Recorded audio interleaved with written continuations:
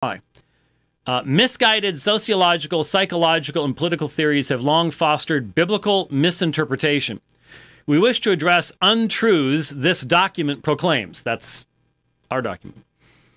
Any treatise that says social justice is incidental to the gospel badly misunderstands both justice and the gospel. Number one, Scripture. While divinely inspired, we deny the Bible is inerrant or infallible. It was written by men over centuries and thus reflects both God's truth and human sin and prejudice. So you just start off, there is going to be no ground at this point. They don't have a divine word from God. Believe me, they'll go, oh, yes, we do. But been there, done that, got the T-shirt. Anything that goes against the current social trends, the current theological, this is the big theological thing to do now, is going to be viewed as merely men's reflections upon God. Listen to Brian Zond. Listen to the people who try to get around the Old Testament's testimony to God's judgment and justice and meting out of wrath upon pagan countries. And you'll see then, well, this is how the Jews thought about God, but it was just reflections about, it's really not God's word. It's not God doing this.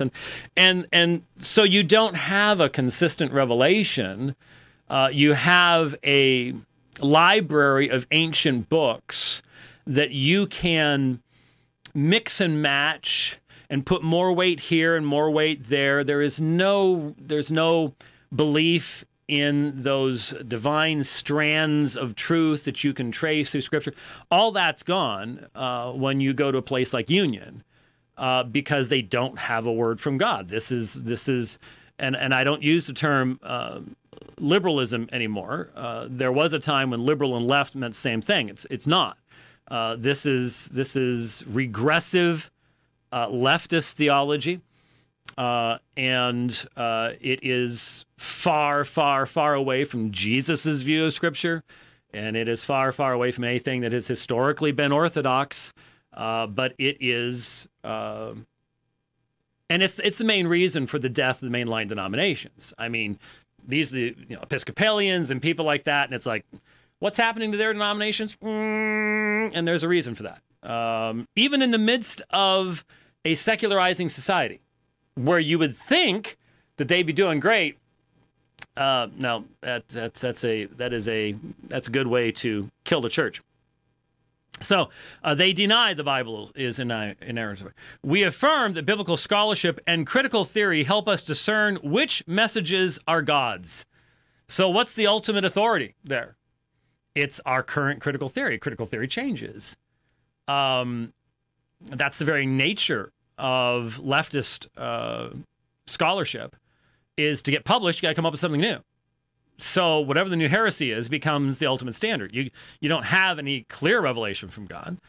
Instead, you have this idea that whatever current biblical scholarship is and critical theory, that's the standard that's the filter that we will run things through. And so you only get that which, well, it's been said many times when you look at the quest for the historical Jesus from these same type of people.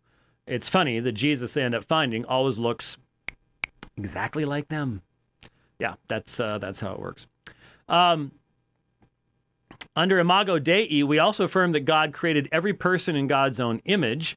Accordingly, we deny that vitriol directed towards people because of how God made them, i.e. sexual orientation or gender identity, is in any way faithful, biblical, or godly. So, despite the Bible's teaching that is something that God identifies as against nature and something that brings God's wrath and, in fact, involves a turning over, we don't need to worry about that because we have a new revelation, and the new revelation's gender identity and you are what you feel you are and all this kind of stuff. And so places like Union have no connection historically anymore really to the Christian faith, because there's no word any longer that is, the scriptures have always, you go back to the earliest centuries of the church, the scriptures have always had that central place. Thus saith the Lord.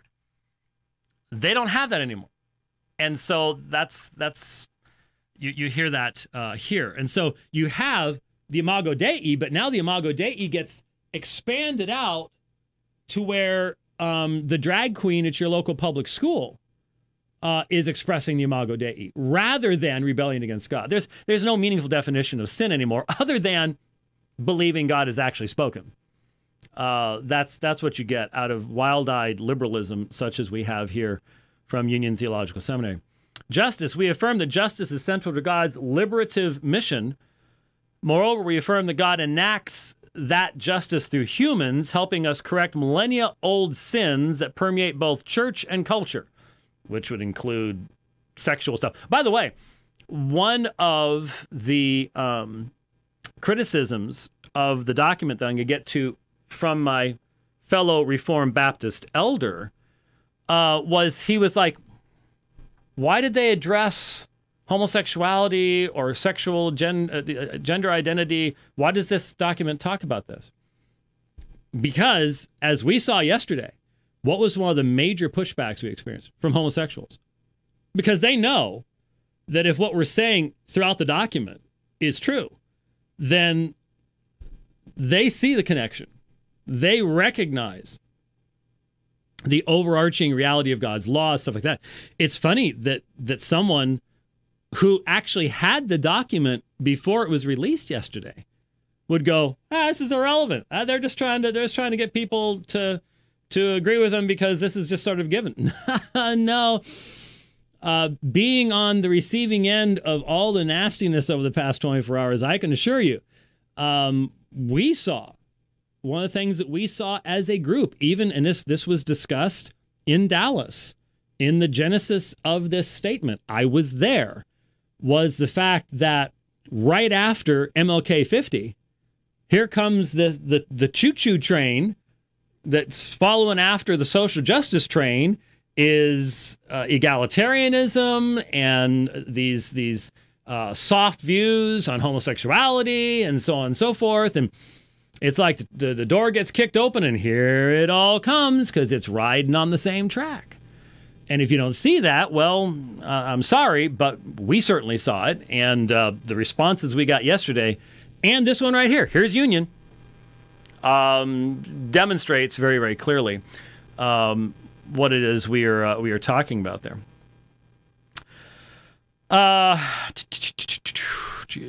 Moreover, we affirm that God enacts that justice. Okay, and we deny that critical theory is irrelevant to this mission. Well, obviously, critical theory becomes their ultimate authority rather than Scripture.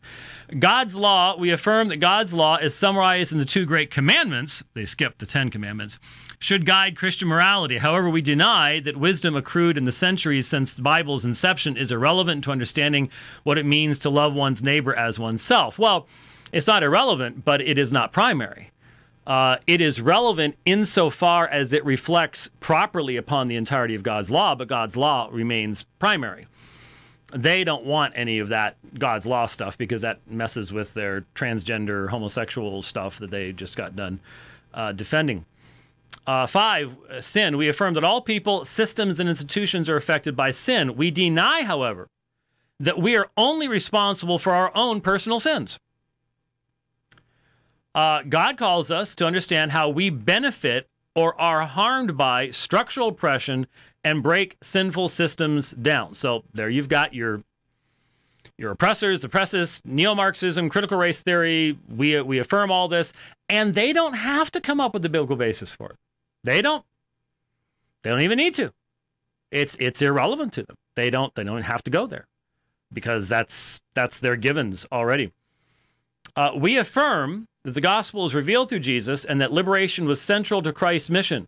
In his own life, however, Jesus demonstrated that works, living justly in the world, are every bit as foundational to the gospel as faith.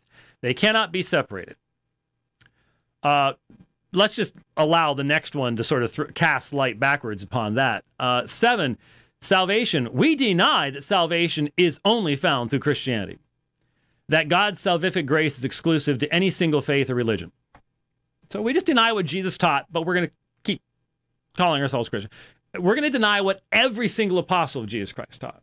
This is leftism. This is Union Theological Seminary. This is, and again, one of the problems is you'll still find people, and I don't know why they do it. You'll still find people within sound scholarship talking, oh yeah, you got some great scholars at Union. You need to recognize what's going on, folks. There are great scholars at predominantly atheist institutions, but you need to recognize what their worldview is. Yeah, so here you go. We deny that salvation is only found through Christianity and that God's salvific grace is exclusive for any single faith or religion. You cannot even begin to make heads or tails out of the Bible and make that statement. So clearly there is no longer any connection.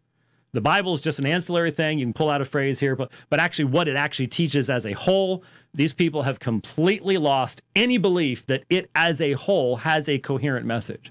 They just don't believe it. And again, I know I'm sounding like a broken record, but if you believe there's a coherent record, you are a coherent revelation in Scripture, you are in the minority. You are in a small minority. Just realize that and recognize that. Moreover, in God's eyes, there is no difference in spiritual value or worth between those who are in Christ and those who aren't. I'll let that sink in for a moment. There's no salvific grace. There's no being in Christ. There is no indwelling presence of the Holy Spirit. There is no forgiveness of sin, imputed righteousness. Christianity's gone here. It's gone. All you're left with is a very ugly shell. And yet this is where Episcopalians are being trained and so on and so forth. So once again, moreover, in God's eyes, there is no difference in spiritual value or worth between those who are in Christ and those who aren't. 8, the church. The primary role of the church is to serve God. I'm not sure which God, but certainly that service includes preaching and administering sacraments. Why?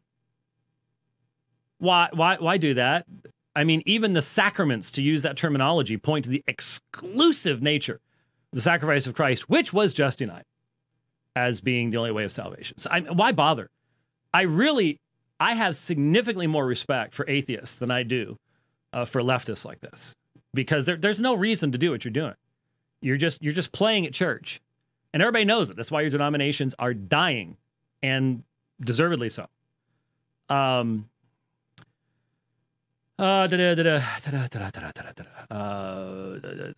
Serve God. Certainly that service goes to ministry. But we deny, this is a very small print, sorry. We deny that political or social activism shouldn't be viewed as integral to this work. Well, you need to have that, because there's nothing really of essence left in your system anyways. You know, it'd be a whole lot easier if I was looking over here, because I have to keep looking up and down, up and down, up and down. And this is small print. Laws may or may not change sinful hearts, but they save lives. Okay. Heresy. We affirm that heresy is a denial of God's will. Well, since it's God's will that salvation comes through Jesus Christ only, and you deny that, that makes you a. But furthermore, affirm that certain heresies have long concealed themselves inside the church, corrupting it from within. Heresy ought to be condemned, regardless of whether those espousing it happen to be ministers. Well, agree on that one, and that's why we would say that this is heresy. Sexuality and marriage, we affirm science and theory's confirmation that God created humans to live in various sexual orientations and genders. It's not science, and I don't know what this theory is. Neither one. The spectrum of human sexual experience attests to God's expansive love. We deny that any love that does no harm should be rejected. Think about what that might mean. Follow that one through. This is the absolute nadir of moral and ethical collapse on the part of faux Christianity. It's just... Oof. Complementarianism, we affirm that this doctrine has long been used to propagate Christian patriarchy. Summer, we found the patriarchy. It's at Union Theological Seminary. They're holding it captive. We affirm that this doctrine has long been used to propagate Christian patriarchy. It amounts to separate but equal. Cloaked in religious language, we deny that women are unfit to lead as pastors and know the church desperately needs their leadership. So, again, these aren't people who believe the Bible, so they're going to come up with whatever they come up with, whatever happens to, fit with the current social trends, and that's what they go with. That's all liberals have. They don't have revelation, so they're doing the best they can. Poor people. And remember, their churches are dying on the vine, and so there's a